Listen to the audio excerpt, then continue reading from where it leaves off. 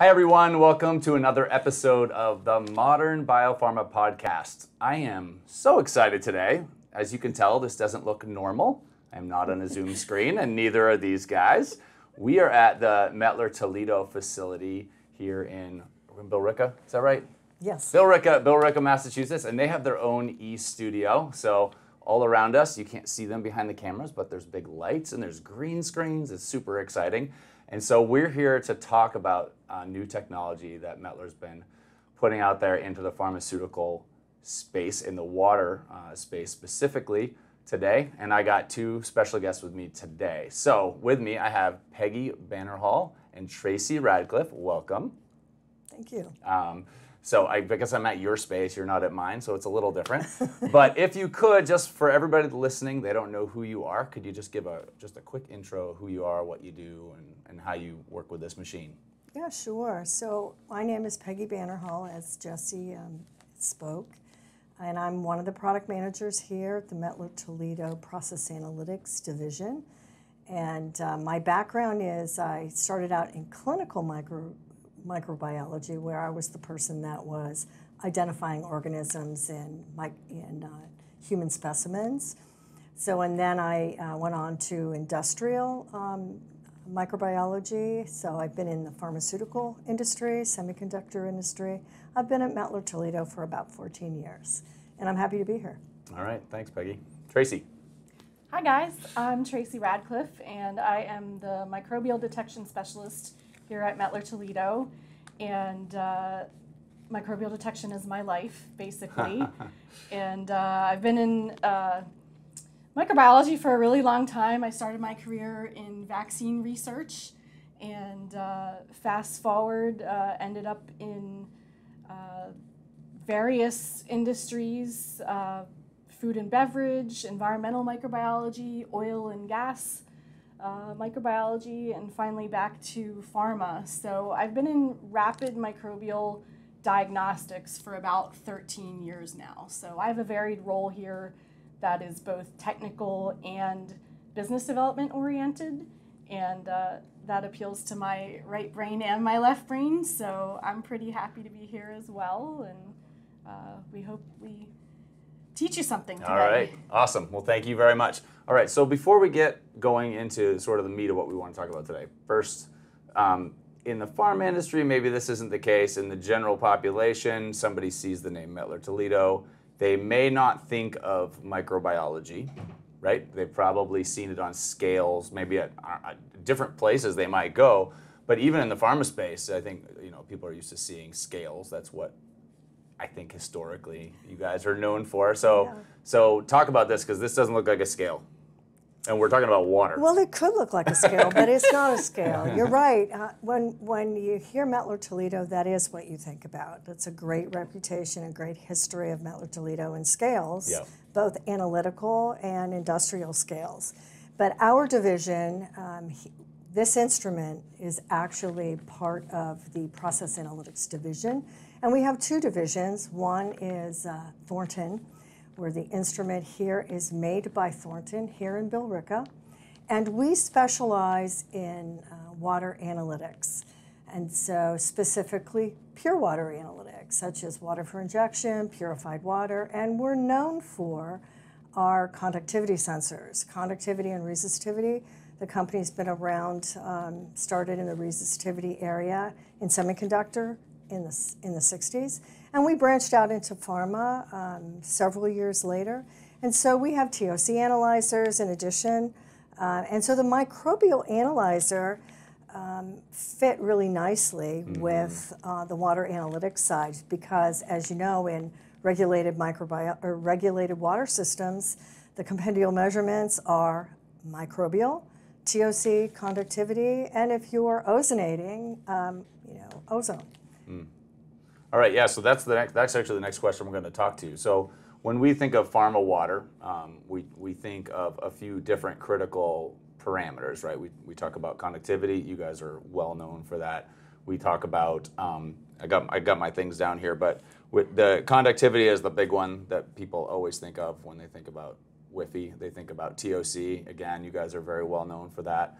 What's the need for the bioburden analyzer? Right now, everybody pretty much does the testing for bioburden offline. They take it, test it in a plate, and like, I'm going to just play dumb here and just say, well, I mean, if bioburden's off, wouldn't TOC and conductivity probably be off? Are you really catching anything, with a real-time microbial test? So what's the goal there? What are we trying to accomplish? So, it's a really great question. Conductivity, resistivity, of course, tells you, do I have any inorganic contamination in my water, which is regulated. TOC, total organic carbon, that covers the organic contamination. But the organic contamination can be due to biofilm, but it also can be due to alcohols or any other component that passes through a water system purification component. Yep.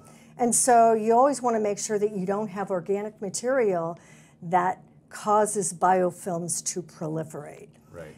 But it's very specifically stated in the test chapter for TOC is that you can't really use TOC as an indication of biofilm or microbial contamination or endotoxin contamination. They're very different entities. And today, as you mentioned, we do plate counts as a way of assessing our water systems for microbial contamination. It's a very old test, tried and true test, but it's not that good. And even the United States Pharmacopoeia says that there could be microbial presence in your water system, and less than 1% of the time will you see it growing on plates. And so why is that? These organisms are stressed, right? They're stressed in a ultra-pure water environment. And so it matters that we can't detect them on plates. Do we hold the plates long enough? Are we at the right temperature? Does the organism even want to grow on a plate? And so hence these online analyzers present a real opportunity for us to see the microbial environment where we couldn't necessarily before. So when you talk about, so obviously biological growth is organic in nature, right? So, and we have a limit of 500 ppb, right, in our water systems for TOC. I mean, if you were to get to an unhealthy level of bioburden, how does that, if you were to put a TOC number, is there a TOC number to that, and how high up on that scale would it go? Well, that's a really great question. I would love to have that answer, but no, just because you have a high TOC number doesn't mean you are going to have a biofilm problem. It could become a biofilm problem, but the biofilm problem will remain if your TOC is present and it's not 500 ppb. And so I want to read you this. I saved this actually. So this is from 643, which is the test chapter for TOC, and they state, a TOC measurement is not a replacement test for endotoxin or microbial control. Although there can be qualitative relationship between a food source, which is TOC, and microbial activity, there is no direct numerical correlation. All right. So when we think about this seeing like microbiology, right? We're going to talk about it a little bit more. Does it also detect, would endotoxin be in that same realm, or is it separate? Is it a different thing that it's looking at? Would endotoxin be sort of bulked in with sort of live bacteria? I'm just curious how that works. Well, endotoxin is a component of the cell membrane, so it is evidence. If you have, and I think that you've run into this, where a customer will say, "Oh yeah, we don't have a problem with microbial contamination. Do you have a problem with endotoxin?" And they'll say, "Yeah, we do." Okay, if you have endotoxin, then you also have bugs. Right? So so they are related, but you really need to do both because we only require endotoxin for water for injection. Right? What about purified water, right? And that's a compendial test, the LAL endotoxin test. Now, granted, in pure water, you're likely going to have gram-negative organisms, so it could potentially tell you that endotoxins could be there. but it's not going to say, yes, positive for endotoxin. We can't say that. I just didn't know if like what it's seeing, we haven't gotten there, but what is it seeing? Would it also be picking up on the endotoxin? Indecipherable between the two, I guess, is kind of what I meant. Would they look the same? So I guess not. We're not there yet, but that's on no, it's fine. I mean, I've seen stuff out there for endotoxin, so I was just curious. Yeah. So as we look at this, being an online instrument, if you were to go out in the future a little bit, we think about water systems with conductivity or TOC. I think we have a really good understanding of what causes things to go up and down in a water system with those two things, just because we get to watch them so real time. Do you think that maybe that might bring this to the world of water? Because with a plate count, you're seeing what happened 3 to 5 days ago, right? I mean, so you have no idea, right? And then you have to go back and figure out what was the hiccup. So with it being real time, are you thinking that actually, while this is seeing these spikes, right? This is going to see spikes. In the end, the more we do this, the better we get at understanding things. Actually, will start to level things out. Does that make sense? Yes. Yeah, I talked too long there. No, okay. no, I mean that's a really good point, and that really just brings you to the point of why do it, right? Mm-hmm. Okay, Right. we have this plate count that we've done forever. Why do this? Well, we know that biofilms exist in water systems. They do. Organisms survive. They're everywhere. They wall themselves off in their biofilm, and when they proliferate, maybe they grow on the plate. Mm-hmm. But we also know with this instrument, because we're able to detect these microbial cells continuously, we know that water system dynamics can shift what occurs with the normal biofilm environment in a water system. And with these instruments, we can see that change. So now you actually could be proactive. You could be proactive in your approach to, okay, I did maintenance here, or someone used another tank and pump, drew water off in a different location. Well, there may have been a shift in the microbial environment, and sometimes it can be significant. Yeah. Sometimes it can't, but the point is now we would never see it. Right, right. What do you think? Yeah. Well, I think the more customers that we've worked with on this, the more interesting trends we're seeing and identifiable root causes of contamination. And there's been some really interesting case studies, not only what Peggy's talking about with water system dynamics, because anytime you do maintenance or any type of intervention, switching tanks and pumps is a big one. If people are switching from a primary loop to a secondary loop and maybe the loop hasn't been used in a long time, there could be biofilm in there. And then there's also been trends identified with source water, where some customers that maybe they have lake water or reservoir water as a water source, they can see seasonal upward shifts in their autofluorescent unit counts. So that's been a really interesting thing to see as well. And you're seeing it all in real time. I was curious about that. I mean, because I work in water, so I know that the seasonal variation causes all kinds of different, not just in bacteria and lots of things. Yeah, and we're seeing more and more evidence of that. And so one customer that we worked with recently, they may be able to fine-tune their sanitization process when their counts are higher in the summer months from their source water. So again, like Peggy said, there are a lot of things that you can find out about your water system that you would have zero visibility in if you were only relying on plate counts. Right. So, okay, so I just want to jump into another little subject here, and then I think we're going to talk more about the process itself and sort of what you guys are doing. But so in a former life, not my current role, a few roles ago, I used to do water testing out at customer sites, but not in the pharma, more in an industrial space, so cooling towers.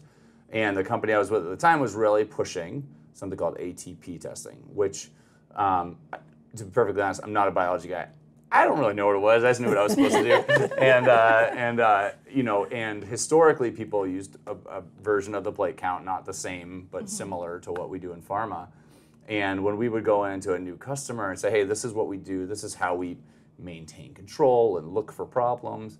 They'd be like, well, but what is that? And we're like, trust us. Yeah. it works, right? And it's this relative thing. We're like, we're gonna watch this number. It's way faster test. It's like boom, it's a minute long test is basically how that one was. And we can know if it's been moving up, down, or whatever. We didn't have to have a place to keep the thing warm for 3 days. We didn't have to come back in 3 days to check it. So all these, there's a lot of variables that just went away in that testing.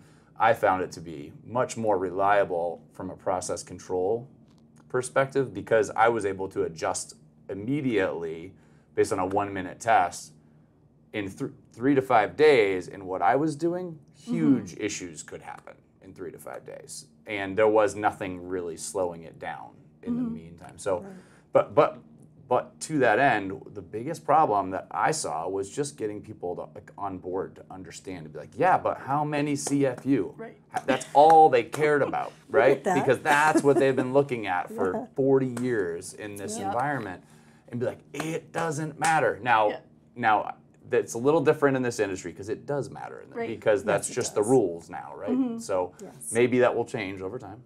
But right now, that's the rules.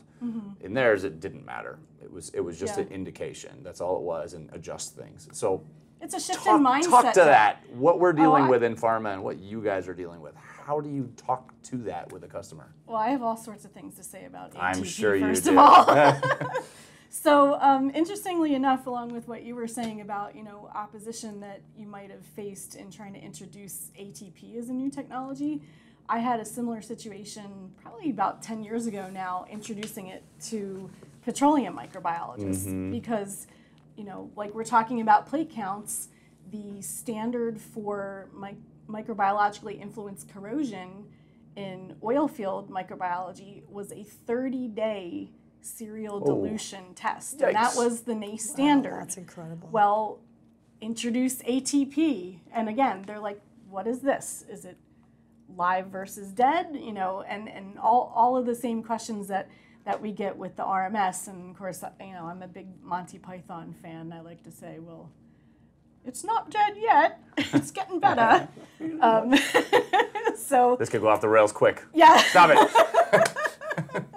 So anyway, it's very much the same paradigm shift in terms of pharma micro, where you're talking about 100-year-old method being the standard and introducing a rapid test. And one thing that Peggy frequently says that I really like is that it's not so much the number as it is the trend. And what is the trend showing us? Are you having upward, are your counts continuing to go upward? And for how long are those high counts sustained? That indicates a problem. So, this is very similar to ATP in that it would fall under, a screening test. You're looking for presence or absence of bacteria.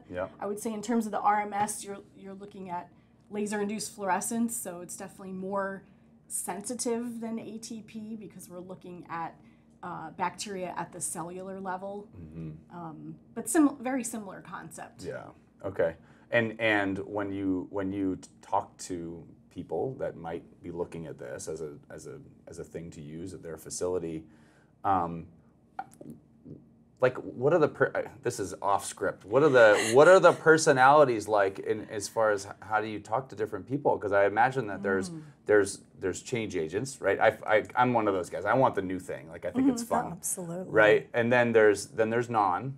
And it may be age related, it may not be age related, it may be type of role related. Like how are you navigating that? Because it's a big deal. You're not just changing technology. It's a little bit of a paradigm shift, right? So how are you navigating that? Well, I think that, and also Tracy, I'm sure you have things to say about that too. It really depends on who you're talking to. There are people who are definitely change agents. They have read about the technology, they're excited about it, they want to give it a try, and they want to get more information on their water system.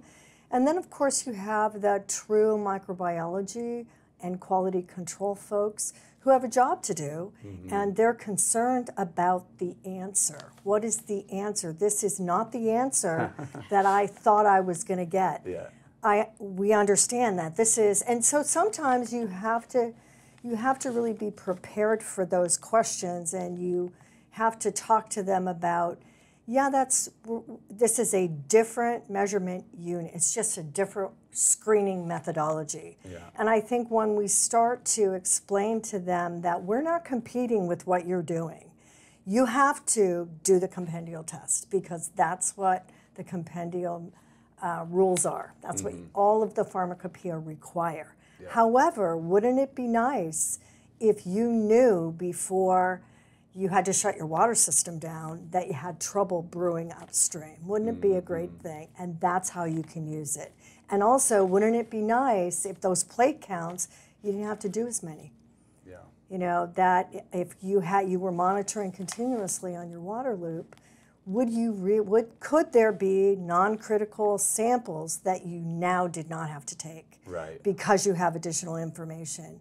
And that's where we get more people start to understand. Right. What do you think? You think that's true? I would agree. And, to add on to everything Peggy said, it's a very complex process, right? There's a lot of different stakeholders, engineering, capital projects, sometimes system fabricators, and then QC, right? QC is I don't want to say overlord, but they have to give their blessing, right? Yeah. So oftentimes they do have full veto power. Yeah. they have full veto It's a power. great They way really of do. putting That's it. what we've experienced, Yeah. right? Now, as a former QC microbiologist, I like to say I speak QC, and so that helps to some extent. But you really have to ask a lot of questions and find out what is most important to them.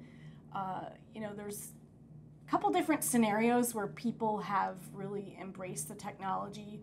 Obviously, one would be if they had a contamination, and if it was severe enough that it shut down their water system for a certain period of time, and they were having trouble determining where the source of the biofilm was. Yep.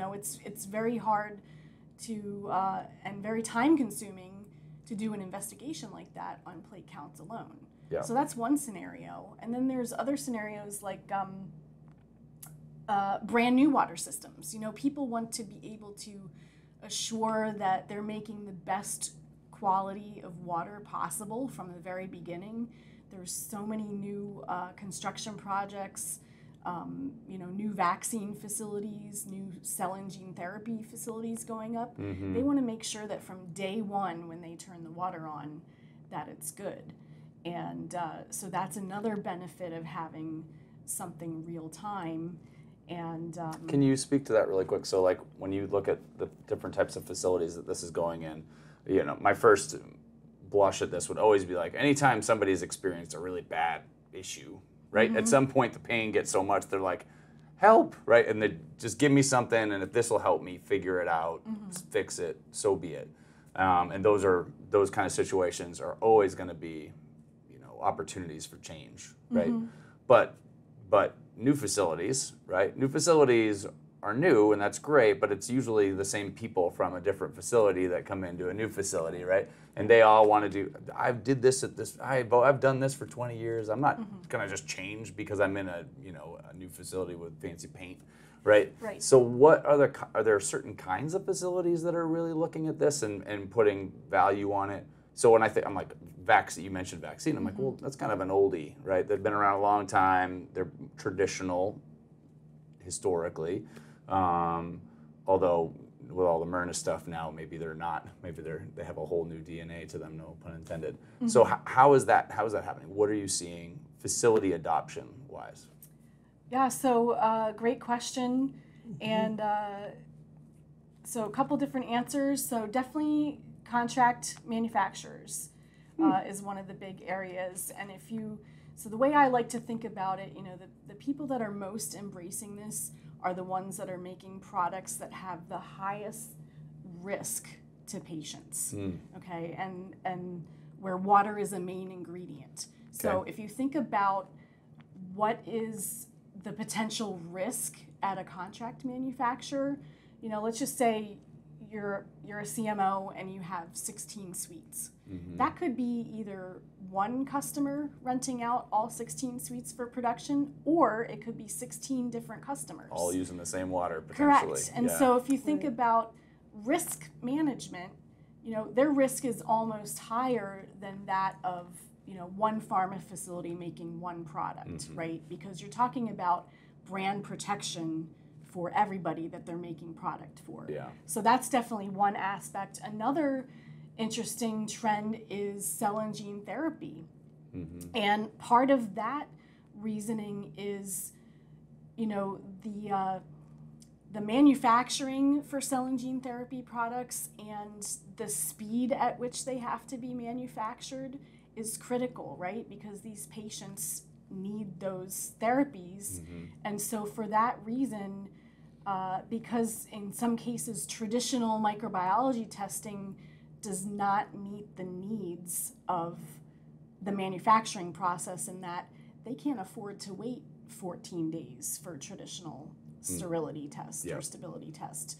The product has to be made and then put into a patient. So we've uncovered this theme of people wanting to automate as much quality into their process analytics as possible. Okay. And that's really exciting to see. Okay. And how are they dividing out? So we still have to do plate counts, and we're adding this in. So I have my own thoughts, but just you guys tell me. Like, how are they breaking that out? Like, who owns this versus a plate count?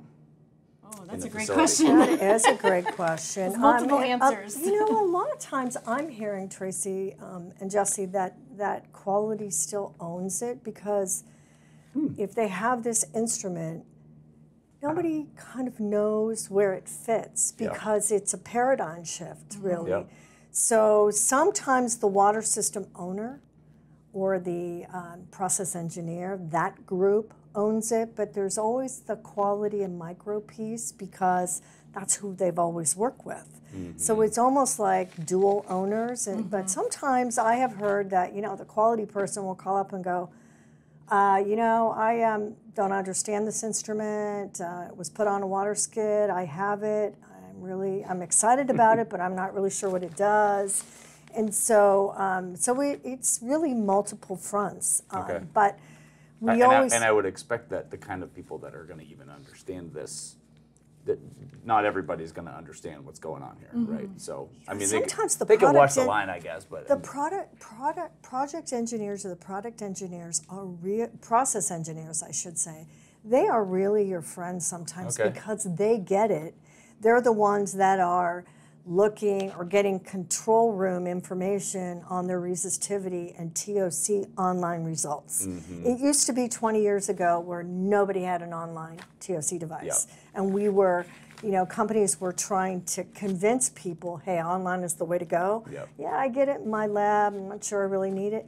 Now everybody has it. And why do they have it? Because they know that they can reduce the risk by having it, even if they still use the laboratory measurement. So go ahead. I think you had comments, or no? What was the question again? She's always got comments. I deep in thought. I always have. She's 3 questions ahead of us. Don't you worry about her. So I just want to talk real quick. We did touch on it briefly, but the idea of this goes to this question is, right now they have some kind of sampling regimen, right, at a facility. All the different, use points at the generation, at distribution at the tank, all these different places where they have to sample. Everyone's going to have its own every day, every other, whatever it happens to be. And it's a pretty significant undertaking and expense for a facility. So when you do something like this, where you now have a new measurement that doesn't correlate to any of those things, how does that play out? Because from a process perspective, it makes sense that this will help you understand the control that you have on your bioburden. But the measurement currently doesn't have any real meaning in the world of, yes, this is good Wi-Fi. Right. So it could say all at once, but it didn't tell you that your CFUs were low enough or within range. So how do you break that out? How do you take away 1 a week sampling or whatever it happens to be, because you trust that? It's like a risk mitigation strategy, I guess, with your water system. Can you talk to what that looks like and how customers are saving? Sure, I have a couple of examples actually. So, and yes, people are doing a lot of plate counts, some unnecessary. I mean, and we work with facilities of all different sizes, from really small facilities that maybe they're only doing like, a couple samples a week, versus larger facilities that have 275 points of use and they're sampling every day, and they know that's way too much and not sustainable. But how do I stop? That's all their microbiologists do, I'm addicted. Right? Yeah. So data collection obviously is a big component of that. In the case of one customer who went through a full validation of the system and actually dropped their plate counts by 70%. Whoa. Yeah. That's a lot. And it was a big deal for them because they were sending all of their microbiology samples out to a third party, and which probably cost 3 times what you would pay in-house per plate count. The way that they chose to deal with the validation was, collect samples over a certain period of time, I think maybe like 3 months or something like that, rotate the points of use sampling, to get a fair distribution of samples throughout the water system. And they looked at their CFUs, and they looked at the measurements from the instrument, and they felt confident enough that they uncovered a trend that sufficiently proved that the instrument was as good or better than what they were seeing on the plate counts. Okay. Now, that was on a roadie water system in that case. Yeah. But the significance of the measurements was huge for them because they dropped 70% of their plate counts. Right. So that's a lot. Yeah, and the thing is, again, as a former QC microbiologist and investigator, if you can have a real-time measurement showing you that you have bacteria every second, as opposed to, you're only getting snapshots from plate counts, and once you take that water sample and take it back to the lab, the biology and chemistry has already changed there, right? Whereas here, you're seeing continuous monitoring. If you have a tool like this on your water system and you're proving that your water is consistently under control, you can fine-tune your environmental monitoring program such that you don't have someone doing, routine sampling all day, every day, because that's only one facet of what a QC micro person does. They have so many more things that they need to do. It's a busy world. 70% though, that's a big chunk down. That'd be pretty awesome. It would be. Well, think of how much, to your point, think of how much sampling they were doing, and it really wasn't helping them. I remember it's zero. Like most of the time it's zero. Yeah, ones and zeros. So what does this zero mean?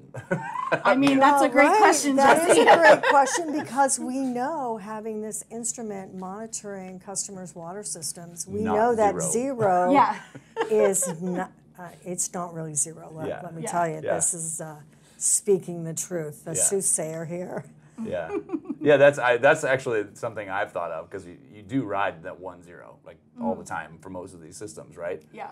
And because of the nature of the measurement, it really means nothing, and you could be right on the edge of a big thing, and you have no idea because it's just zero, right? And there's no real trending. And we have worked with customers that have experienced that, where they were getting 0 CFUs all along in their plate counts, and come to find out after a very long time period, like 60 or 90 days of using the instrument, that they actually had a problem with the incoming water and not their water system. And that is something that they would only have seen in real time and not based on zeros or ones. Yeah. And you can move this around and do it in different places, and right? Well, potentially.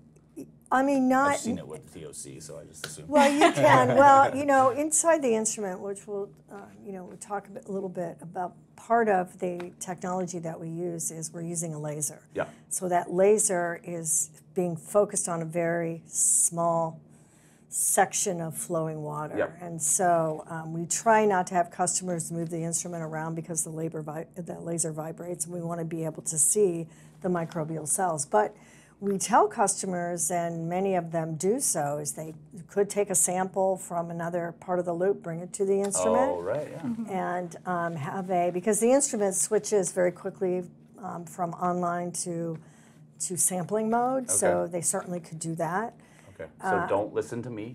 Don't roll your, don't do that. Well, you don't want to roll it. I not think wrong. that if you have a very controlled environment, we can help you with that, Okay. where you can move the instrument safely. And, Yeah. but it has its most value on sitting right next to your TOC analyzer, where it's just water. Most people tee off of the same water loop Yeah. as their TOC. This instrument, water comes in, it runs to drain, just like your online TOC device, and it just sits there on your water loop and measures Got it. continuously. All right, awesome. Okay, so we're flying through all this stuff, and by flying I mean we're taking our time. All right, so if we could, I want to just talk to process optimization really quick. I've seen in some of your literature where you help customers. So we've talked a little bit sampling. That's not necessarily the process I'm thinking of. I'm thinking more of the process of dealing with your water system. So you have sanitization cycles, and you have ons and offs, and take it online, take it offline. Like, how is this helping customers with that? Because it seems like it could. Well, that's a really great question, and I want to go back to one of Tracy's comments where she was talking about a customer that sanitizes every day. We've had customers talk to us about, how often do you do your sanitization? Every day. Every single day? Yes, every day. That's our SOP. Okay, well, what if you didn't have to sample, if you sanitize every day? When you're doing plate counts, because you're doing intermittent grab sampling, you don't really know. You don't have enough information to make that decision. So if you could you sanitize every other day? Could you sanitize every third day? Could you sanitize once a week? By being able to now monitor our water systems continually for microbial presence, you now can have that information, because I mentioned earlier that water system events do cause changes to the autofluorescent unit profile. Yep. So we're looking at microbial cells. Customers are normally looking for, do those microbial cells form a colony? We want to see the cells because that gives us a real-time picture. And so now, by running the instrument during sanitization or during rinse cycles or after a maintenance, water systems can be brought up very quickly after maintenance. You can optimize sanitization cycles now because you have more information. You can see that during sanitization, if you're heat sanitizing, the AFU profile changes. And so let me just ask to that then. So right now, a customer sanitizes for 1 hour, 2 hours, whatever. They have a time that they sanitize for, and you get to watch what happens during and after these sanitization cycles. Can. And because of that, what you're getting at is like you can adjust. You can see it at different levels, and you can go, you're not really accomplishing anything here, or you didn't accomplish enough with this. Like, so you can Exactly. stretch or compress as a result of that. Is that right? Maybe somebody's Exactly. rinsing for 6 hours and they only have to rinse for 2. So they've Yeah. just gotten 4 hours of production back, And how they're much not throwing does- so much water away. director of manufacturing is going to be happy because that's money being made for them.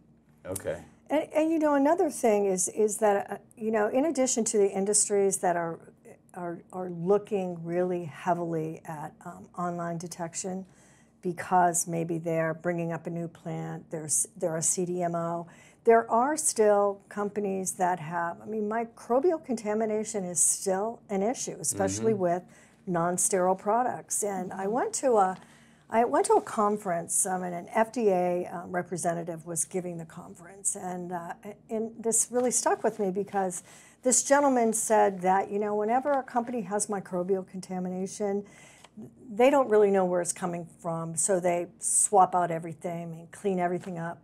But it always comes back because we don't know where it is, and it can take companies minimally 6 months to figure out where the origin of the contamination was.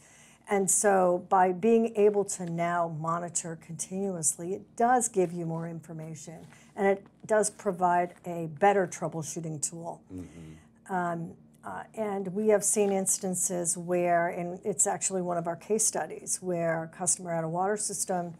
It was a ambient Wi-Fi loop, and they had a situation where they had some historical trends from the instrument, which they were familiar with. Yep. Well, the trends didn't kind of make sense, and they didn't know, okay, we have a shift in our baseline or in our average over a particular period of time. So they tried a maintenance step. They thought that, well, maybe, it's about time that we do maintenance on our RO membranes, and that didn't work. They tried something else. They were able to bring the baseline or the average down a little bit, but then they had an O-ring that was replaced on the water system during the maintenance, and it was incorrectly seated. Now we're talking about not even, I think maybe it was 2 days. It was maybe a day and a half. They could see the trend start to creep up because biofilm formed under in that gap very quickly. They were dropping plate counts at the same time, and they never would have seen it. They never would have seen it. And they certainly wouldn't have been day 1 or 2. Right, exactly. Exactly. Yes. So. Wow, that's really neat, and it's just kind of fascinating to think about. Ultimately, I mean, we're just starting to see this, right? It's just getting a little bit of maturity in the industry, and people are using it in different ways and willing to accept what they're looking at in different ways, right? So we chatted about this real quick before we started recording, but I was curious about ozone versus heat. So ozone seems I've heard it said, ozone's been the next big thing for the last 30 years. It's never really taken off in the Wi-Fi world, but with this ambient Wi-Fi becoming more of a thing, ozone seems to be getting some legs. So this has an interesting view into the world of sanitization. So what are you seeing? What's the difference? What's the difference in ozone sanitization and a hot heat sanitization? That might not be the right question, but I think you know what I mean. I do. Ozone is reportedly very efficient, much more efficient and less costly than heat. But not everybody embraces it. I think our European customers probably embrace it more, just maybe because of the real estate differences between. And then, we in the U.S. we heat sanitize. Yep. So I have not seen only a few instances where a customer has trended the autofluorescent unit trends between a purified water loop that's been ozone sanitized and one where it's been heat sanitized. And there was a marked difference in the AFU profile. And on the ozonated system, it was lower. Okay, so your trend line's just one of them's higher than the other one, generally speaking. The trend was lower, but the AFU number. The number itself. The number itself was as an absolute. lower. Okay. And then when you do say, with most ozone systems, at least the tank is always being ozonated, right? Do you think that makes a difference there? Do you think it's just the nature of ozone, just always creating a lower baseline than the heat? Well, I think ozone is much more, you get more killing with ozone than with heat. Okay. And you made a comment earlier about, I thought you made a comment earlier when we were talking about ozone and killing. But it's just that I have always, we make ozone sensors, so we talk to customers about, ozone levels. It's just a very efficient way of sanitizing. And everyone I've spoken with that is industry specialist agrees that ozone is just more efficient than heat. It has a better killing power than heat, which is why a lot of customers that do embrace it are sold on it. Yeah. And it's very costly to heat up the water. Sure. There was a customer that I met with last year sometime that was talking about how they, and they're, again, one of those people that they sanitize every day and, for 2 to 4 hours. And they specifically told me that they only heat up half a tank of water because of how much it costs to Wow. heat the water. Right. So that makes you wonder as well, if they're only heating up that much water, how efficient is the sanitization? But you have to look at the energy costs right now. That's a big deal. Yeah, and we're seeing across the industry, in the water space, we're seeing more and more sort of corporate initiatives to go, how do we, get a better LEED score or whatever. Sustainability. How do we bring all this stuff down? We don't need to be using as much energy as we are. So what are the ways that we can do that? And certain places will be like, I'm not giving up. Some places I will not give up heat sanitization. Nope, sorry, we have too much history reliability. But other places are going, hey, that's an easy win. We know this works.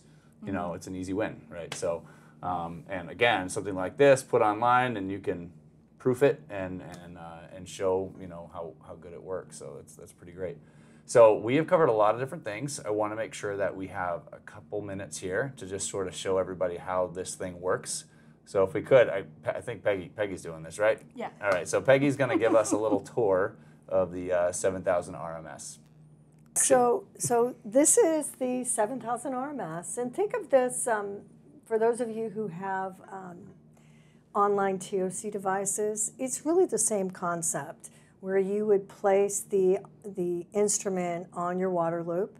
And many customers, when they start out with the 7000 RMS, they'll tee off of the same water loop as they have their TOC. So water comes into the instrument on this side of the unit, and it flows to drain. So the water never goes back into the instrument. And then on the opposite side is where we land our power. So we have a power cord. We also have an Ethernet connection. You can do analog outputs. You can send your data to a control system. It is Modbus enabled. And so at the very top that you can't really see, we cool the instrument with a fan, an external fan, which is here. There's an on-off switch here. And then the instrument, basically, water will come into the instrument and at a rate of 30 mils per minute. And the instrument inside has a laser, a 405 laser diode, where we illuminate the flowing water stream.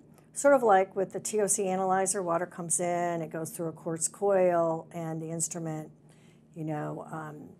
uses UV light, breaks down the organics. Well, with this instrument, we're shining a laser on the flowing water path. It has a very small flow cell. And what we're looking for are two parameters. We're looking for, is there a particle? We detect particles using Mie scattering, which is the same concept as most particle detectors today. It just uses forward scattering of light to size that particle.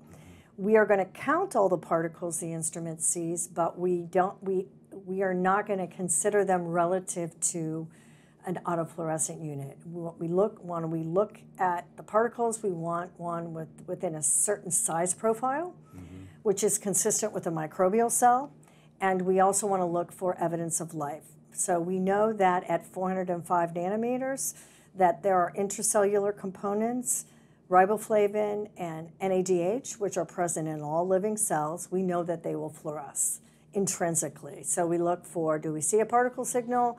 Do we see fluorescence? At the same time, then that is a microbial cell, and the instrument will count an autofluorescent unit. And here on the main screen, we're going to trend those units. And here on the main screen, you can see that we're continuously monitoring. We have a display here that is ever changing because water's passing through the instrument, and the instrument is detecting counts per second. So autofluorescent units per second on the main screen. We're also going to collect that information via data logging, where we're going to tell you how many autofluorescent units per volume. And the way customers mostly use that information is for their plate counts, they have a certain volume, like usually 10 ml or 100 ml. So they'll have a consistent volume for the online analyzer. So in this example, we have 2 autofluorescent units per 1 ml. And So- every time so that would that 1 ml change? change, yes, every time the instrument, every time it gets to that volume, because we're doing counts per second here, we're at 30 mils per minute. So as soon as the instrument sees 1 ml or 100 mLs, it will display the autofluorescent units that it saw. So if you like multiply this by what it sees, 100, so it's going to be 100 autofluorescent units or 200 autofluorescent units per 100 ml. And then the instrument is going to data log continuously that information. And so what we analyze when we look for history on the instrument, there are 2 USBs on the side of the instrument where we're landing the power. And there are also archive folders on the hard drive of the instrument. And so the instrument's always data logging. And so we can look at real-time trends in the same way as you would see, and if you're sending analog outputs to your control system, we have customers that really trend their autofluorescent units against their TOC and against their conductivity units. And it makes a nice correlation for them. So in most facilities, so Wi-Fi has to stay below 1.3 microsiemen, right? That's the number. Correct. At 25 C. So like if in a lot of facilities, they'll set alarm limits for that. They don't usually set their alarm at 1.3. They set it below because they want to know before it gets there, or anything that's outside of the normal. So with this, are they doing something similar? Do they have some sort of baseline number that they go, this is kind of how it runs, and if it's, so if it's normally at, like this is showing 1, 2, 4, if that's normal, do they set a 15 or a 20 as an alarm level? How would they do that? Excuse me, that's a really great question. I'm going to go into, so on the main screen we have a configuration menu, we have a sample menu, and we have a clean menu. So this just makes it very easy to get into the instruments. I'm just going to I can use my finger here, it's touch sensitive. We send a keyboard with the instrument if you want to use that. But inside the instrument here, this is part of the configuration menu, and I'm actually in what we're calling the log tab. And in that location, you're going to tell the instrument, how do I want to log my data? And in this example that I'm displaying, I'm logging by 1 ml increments. Most of the time, we suggest the customer will log in 100 ml increments. So over time, then that there will be a trend very, very quickly, actually. You can get some baseline trends. So we recommend that you figure out what your average is over a period of time. We normally say, why don't you do it for 2 weeks, because the thought there is that usually in most water systems, you've gone through a process cycle. You've seen a sanitization. You perhaps have done a maintenance, and you can see how your autofluorescent units trend during that period of time. So once you have that average, then you use statistics to set limits. And so in the examples when we talk to customers, let's just say in my water system, I'm getting 150 AFUs per 100 ml over my time period, whatever I set. It's up to the customer. So then you would use standard deviations above the baseline and use perhaps 2 standard deviations on top of the baseline to set your alert limit. And then there would be an action limit, and maybe you do 3 standard deviations added to your baseline and set your action limit. And then your out of specification limit, maybe it's 5. So you just use statistics to be able to set some limits based on those trends. And we're doing that now with many customers who are doing it with their total organic carbon measurements, right? So we know that 500 ppb is bad. You can't use your water. But most water systems today, and you know this, are making water much better. Way lower than that. Way lower than 500 ppb. So in many cases, it makes no sense to set your limit up that high when you're making water at 20 ppb of TOC. So how do you do that? You do that using your historical data, and then you set alert limits based on statistics. So it's the same situation. And you can always change it. Tracy mentioned that we have one customer, and we've worked with them a lot, where they have a heavy seasonal influence because they're using lake water. Yep. And this is they're making, personal wipes and things like that. So they change their alert limits during the off season or the on season, however you want to look at it. But they have trended their data long enough where they see the seasonal change, and so their alert limits in the summer, they're going to change them, and they're going to be different in the winter. But they know that now because they've trended data over a period of time. Okay. So that's how that works. Excellent. And so the instrument also has, we talked about the alarm tab, the log tab. The support tab is very interesting here, is where you can see actually the instrument trends a lot of information. It will trend your pump flow rate, your temperature of your pump, your humidity. It will trend, it will give you alert limits. Now everything's green on all of these little icons that we have on the instrument. They actually are all green. But if there's an error, you'll get a very visible, in the sea of green, a little red light that comes on. And so you now can look at that and go, okay, so do I need to call Mettler Toledo, or gee, maybe my flow stopped to my instrument and the instrument said, hey, I don't have any flow, so I'm going to shut down for a minute. It also, in this section, allows you to get into some administrative functions. So here is where I might set my password protection. Like maybe I don't want everyone to be an administrator. Like you might want to be an administrator and go in and tweak everything, but maybe, somebody who's not as well trained, you don't want them going in and messing with the instrument with the limits that you've set up in the instrument. So that's the screen that you would do that. We have 3 levels of protection on the instrument. So you can set your password, you can set limits on when you want to change your password. So like 21 CFR. Yes, it's 21 CFR compatible. Yep. Because we don't store electronic data. You don't, but that could be sent to another to a system. Control system. Right. And most of the time, customers are using this instrument, sending analog outputs or outputs via Modbus. Yep. And that's how they're doing it. Right. And I think that we internally, we're here working on the whole, if customers want to store data locally. We've just not seen that as an issue at this point in time. Okay. And then there's, if I go back to the support page, so your SCADA functionality is where you would enable your Modbus. This is also where, if you were sending analog outputs to your control system, this is where you would scale them. Okay. This also is a place where you can look at your software version. It gives you your serial number of the instrument. So should we need to troubleshoot it, and we ask you, gee, what software version do you have on the instrument?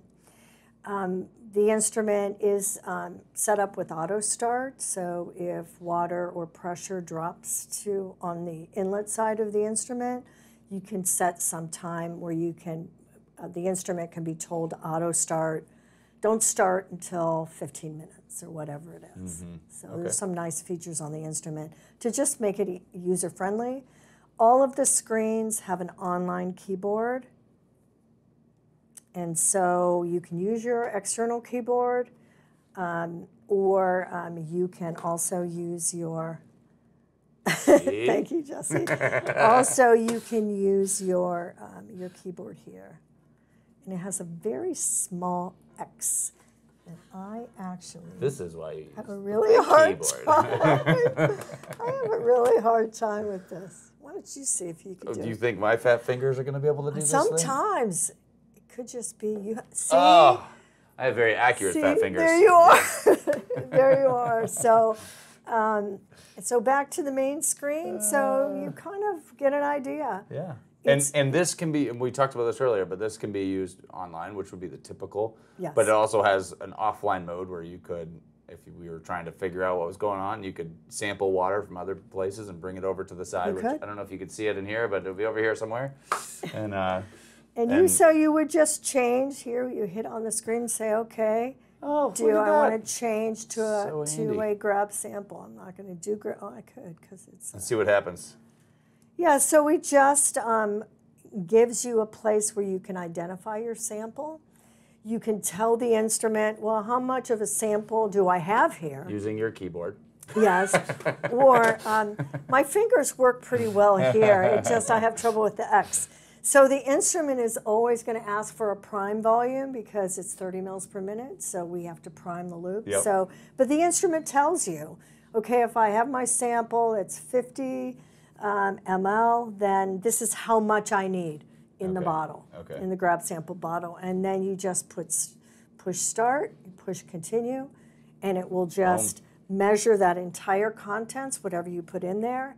You can display incrementally. Let's just say I can't wait for 50 mLs to display. I want to see what it's reading in 10 ml increments or 20 ml increments. You can put that in there. Okay, all right. And then you can do a clean function on the instrument. We clean it with 6% hydrogen peroxide or 1% peracetic acid. It cleans up very quickly. It's very efficient. It's really very user-friendly. Yeah, great. Is there anything else in here that we need to see? I don't exit sample mode. So it tells you. Also, what's also nice is some customers will ask us, you know what, if you get bubbles, how does the instrument handle that? Ah, the bubbles. And so we actually have a bubble detector here. Oh, So like the it. laser is off right now because this is not, once the laser comes back on, it turns bright blue, and then we start measuring. So this is 100% bubble right now. Yes, it's 100% bubble. So what else did I want to show? So it has a logging on function. So here Based you on have to the put user, in your yeah. user ID and your password. Okay. Or if you want to create a new password, you can, and you just hit log on. And then once water resumes to the instrument will automatically start measuring. There's a 4-port switching valve on the side of the instrument, so the instrument switches very quickly from online to grab sample mode within a matter of seconds. So it's very easy to use. It's just a really short tube. Yeah. Yes. That's awesome. So This is actually great. I have the tube here, and we just can you get around the corner? provide, It's you so probably close. can't see it, so we provide little stainless steel Where's our cameraman at? syringes. I know, he's left for the day. Oh man, Alex, we're throwing you under the bus. Well, thank you so much for that tour of the 7000 RMS. This was great. I definitely learned a lot. I don't touch this stuff when I go to a customer site. It's a rule of mine as a sales guy, don't touch the machines. I let them do it for me, and they walk me through it, so I appreciate that. But thank you so much for being on. I learned a ton, and I'm excited to see more of these things out in the field as I visit customers around the world. So if somebody want to learn more about this, beyond the podcast or maybe some other video on YouTube, how would they get a hold of you guys? What's the best way? Well, I would say certainly mt.com is a great. That's an easy website. It's a mt.com. very I like it. and so you can get literature through the website. There's also a lot of information on the website on the product page, so that's a simple way. Okay. And you don't have to bother with a salesperson. But if you really I know want the to salespeople. talk They're with very a nice. salesperson, then certainly Tracy is available. And also your local Mettler Toledo representative for the process analytics group, either your Ingold representative or Thornton, are very familiar with the instrument. And if they need support, I'm available. Tracy, of course, is available. If you want to see an instrument demonstration, we typically do those virtually, so that's a possibility. But and then also we have a really wide technical support group. We because it's an different measurement, it's not plate counts, and customers aren't used to online trends for microbial. Then we really are available to help you with data analysis, and it's kind of a shared discussion because we may not know your process, may not know your water system. So, Yeah. any other comments that I missed, Tracy?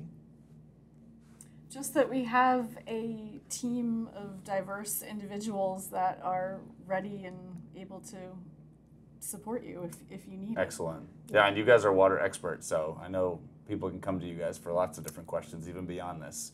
Yeah. So. And I'll be honest, a lot of what I've shared today comes from my customers, because my customers literally teach me everything. Yeah. So. Excellent. Well, thank you so much for being on today. I appreciate it. Look forward to seeing you guys. Thanks, Jesse. Maybe at the Boston Product Show. Absolutely. All right. Thanks, Jesse. All right. This was great. See ya.